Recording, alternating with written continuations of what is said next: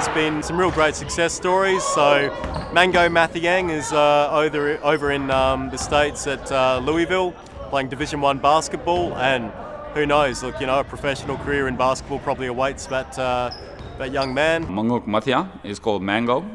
He's a starting center at Louisville University. We had him here, you know, playing juniors with us, and he was training with us. He went there in 2010 to the States. There's a coach there that I know, so I sent him over there.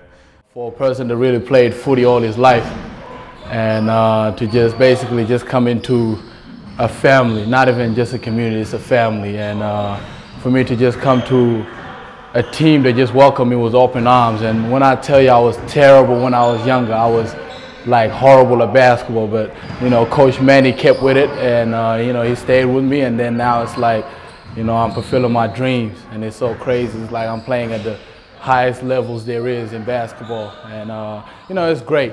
And you know, just want to thank, you know, the Longhorns brothership, the Longhorns family, the Longhorns community.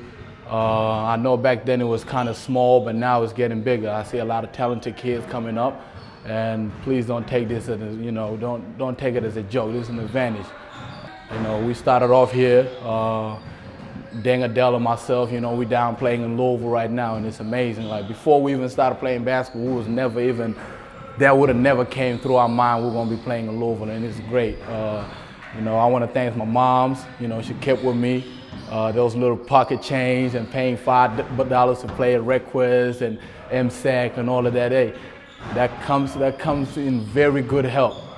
You know, don't take it as an advantage. Our parents are doing a great job. You know, they're doing a really great job. And as you can see, like, there's a lot of kids that are messing up, you know, on the street doing something crazy. But this basketball thing could make you a very successful man, even if you're not successful in basketball itself, but in life, it teaches you a whole lot of lessons.